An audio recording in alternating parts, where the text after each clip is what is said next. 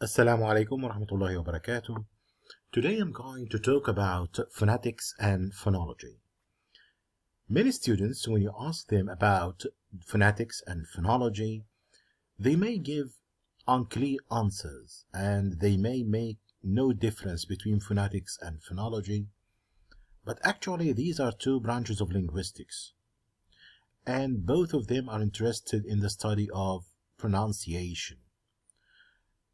But what are the differences between phonetics and phonology? That's what we're going to talk about today. Actually, there are three types of phonetics. Acoustic phonetics, auditory phonetics, and articulatory phonetics. And our interest is in articulatory phonetics because articulatory phonetics is the linguistic part of phonetics. It's called articulatory phonetics because it's the study of how speech sounds are articulated or are produced. So sometimes we call it articulatory phonetics, sometimes we call it descriptive phonetics because it describes how speech sounds are produced. Okay? But this is the definition of articulatory phonetics. What can we expect to study in articulatory phonetics? Actually, we can study the division of these sounds, how sounds are produced and how they are divided. Okay, so in order to describe these sounds, I have to study the divisions or the categories of these sounds. Sounds are mainly divided into consonants and vowels. What the meaning of a consonant and what the meaning of a vowel? Phonetically, according to their production, consonants are produced with obstruction of the airflow.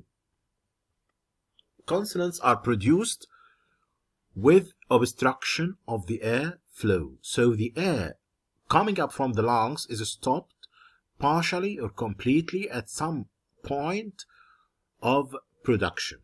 Okay, this is the definition of a consonant. What about vowels? Vowels are produced without obstruction of the airflow. So this is the main difference between consonants and vowels. Vowels are produced without any obstruction of the airflow, while consonants are produced with obstruction of the airflow. So in phonetics, we are going to study the division of sounds, how sounds are divided into consonants and vowels. 24 consonants and 20 vowels. The categorization, number 2, the categorization of consonants according to places of articulation, manners of articulation, and voicing. So after that, we are going to study in detail how we can differentiate between consonants. Actually, consonants can be differentiated according to the places of articulation. What is the place of articulating these sounds? For example, the p has the place of articulation in the lips, so it's called bilabial consonant. Number 2, manners of articulation, how they are produced, how the sounds are produced. P is produced by completely stopping the airflow, so it's called a stop. Or a stop because the air is completely stopped before it explodes, so it's sometimes called plosives. They can be called plosives because when the air is allowed to pass freely, it passes causing explosion, so they are called plosives. And number 3, voicing. And voicing means the sound is voiced or voiceless, in the sense that this sound is produced, or this consonant is produced with voicing from the vocal tracts. So the vocal tracts cause voicing, vibration, while producing this sound or not. So for example, I have the f and I have the the first sound f is voiceless, while the second is voiced. Okay, so this is the difference between voicing and voiced and voiceless. We can also study vowels, the description of vowels, how these vowels are produced.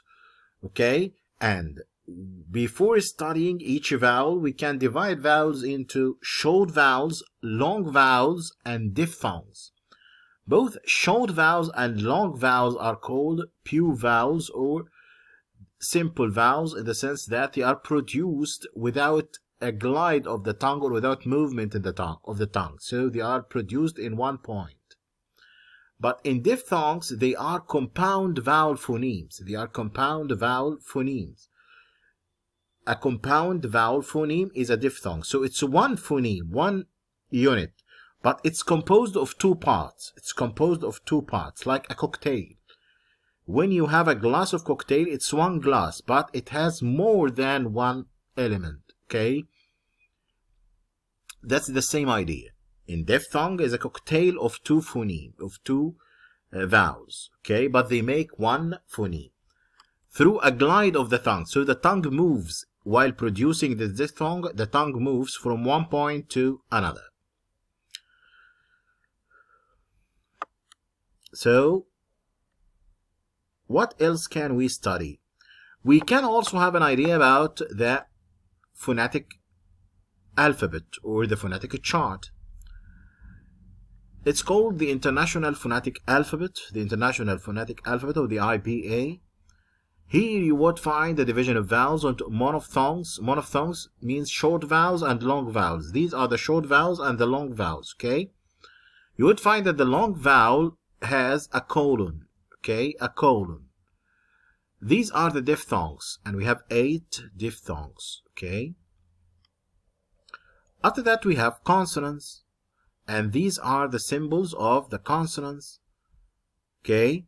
And they are divided according to the place of articulation, the manner of articulation, and the voicing, okay? But what about vowels? Vowels actually are not divided according voicing, because all vowels must be voiced. All vowels must be voiced.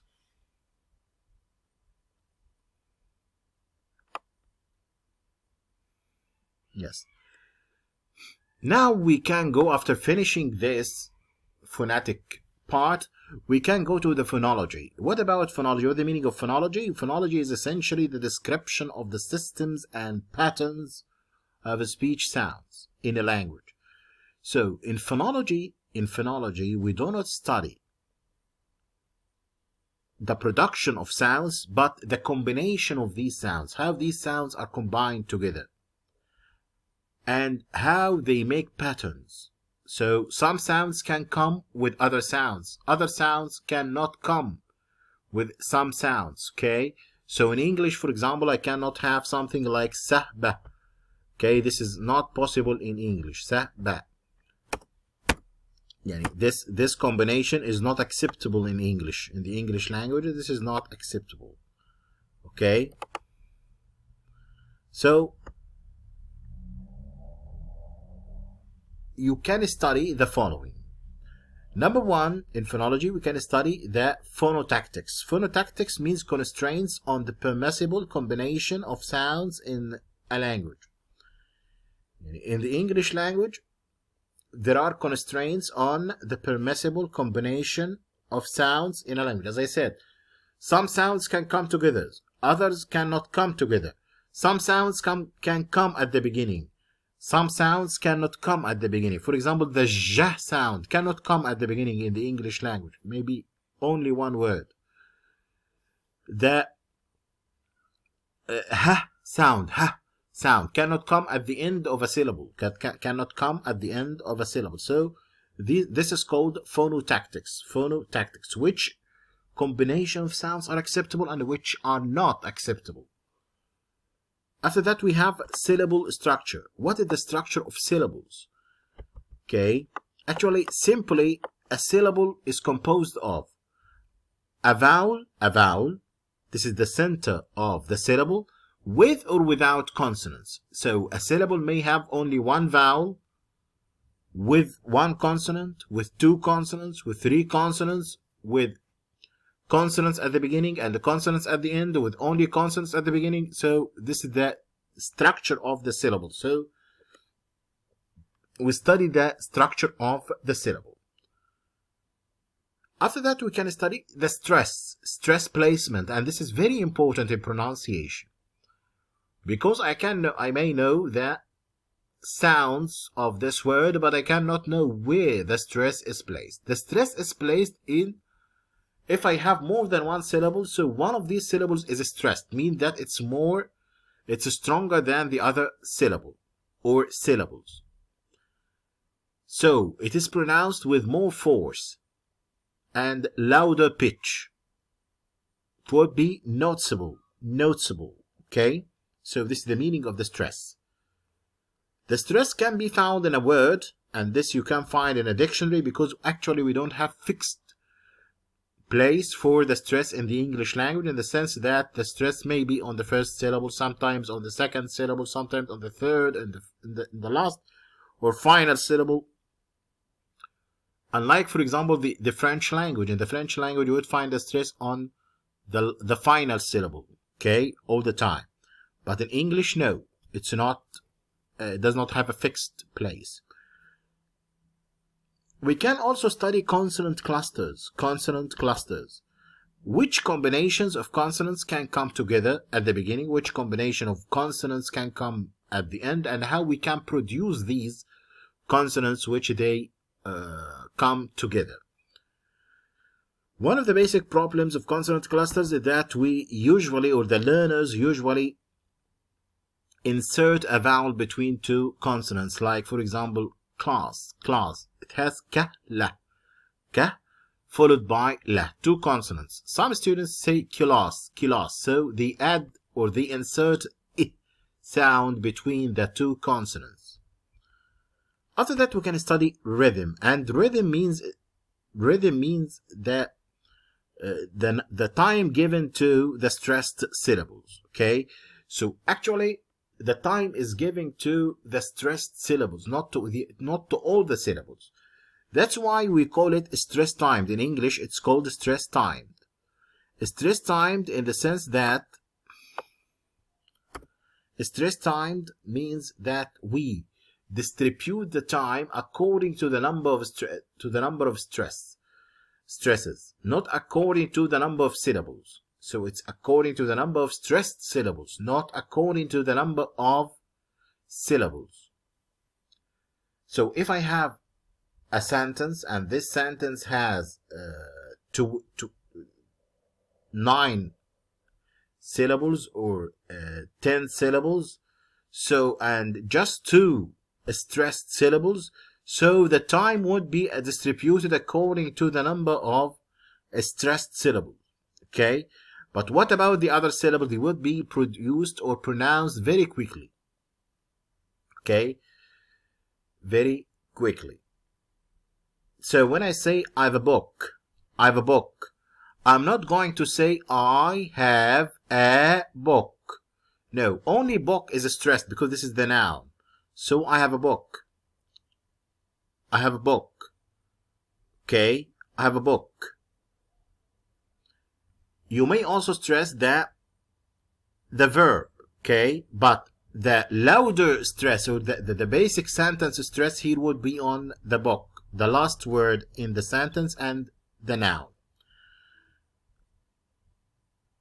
If I want to stress another word for a specific purpose, so I would put the stress in it and make it louder than others and make it clearer than others and give it much more time. Okay, so the rhythm of the sentence means that how I distribute time according to the number of stressed syllables. After that, we study intonation, and intonation is very important because it shows us different types of intonations and tones, how it has a rising intonation or low intonation, rising